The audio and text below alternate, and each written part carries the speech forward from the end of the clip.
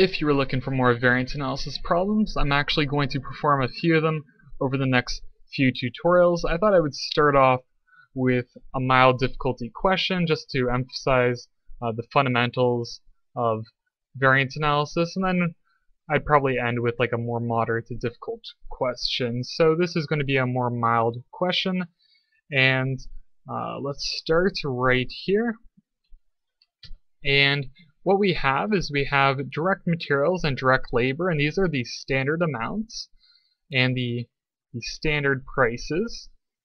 And we have the actual results of how many units we produced.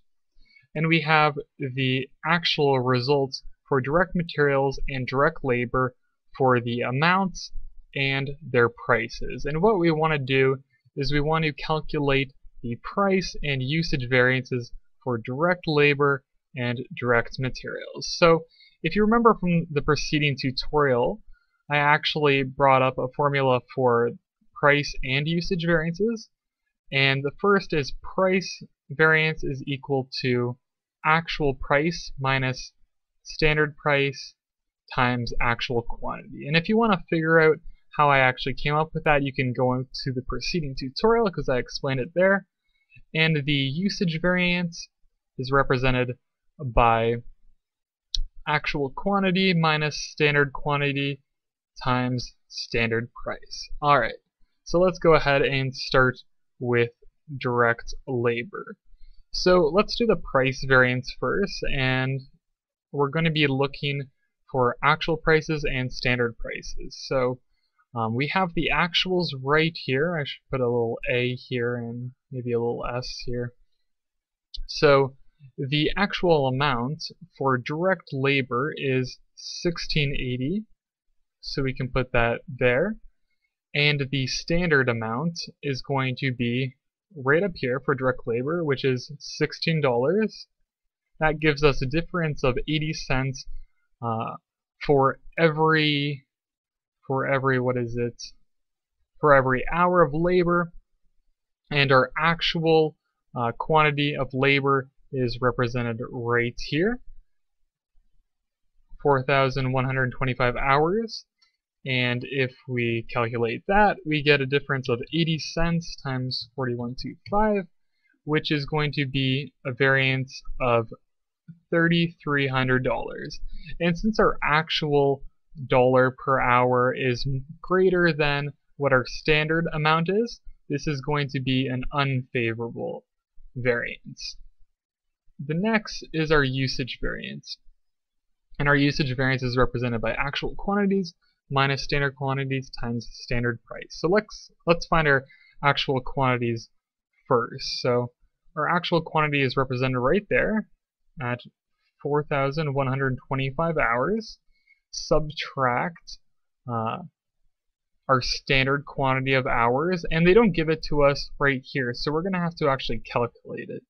So since we produced 8,500 units and the standard amount is half an hour for every unit, we can just do 8,500 times 0.5, and that will give us I think 4250. Yep. And we just multiply that by, where are we, the standard price, which is represented by $16. And that's going to give us a difference of 2,000. And this is going to be a favorable difference because our actuals were less than what our budgeted or standard amounts were. So that is the variances for direct labor. Let's move on to direct materials. So it's the exact same thing.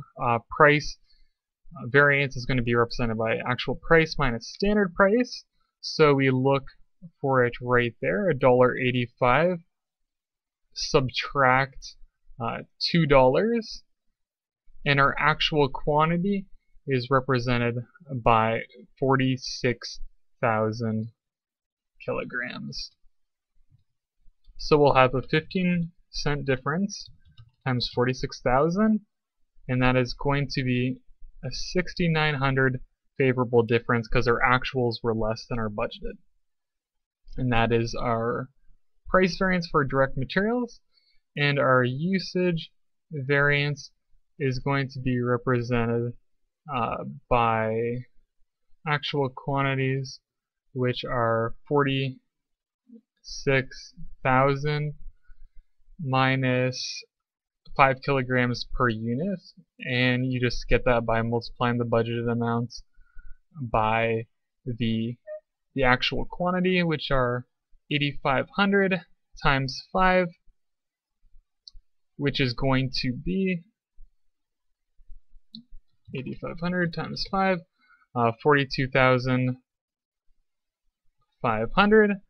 Sub that in there, and we multiply it by the standard price, which is $2 a kilogram, and that's going to be a difference of 3,500 kilograms times 2, which is $7,000, and that's going to be an unfavorable because our actuals are higher than our budgeted. So that's pretty much it for variance analysis and this problem. We're going to do another question in the next tutorial, so I will see you there. If you have any questions regarding accounting or any other material within our videos, you can tweet us at Notepirate. You can like us on Facebook to receive updates or to share any quick anecdotes about how our videos might have helped. And like always, thanks for watching us on YouTube.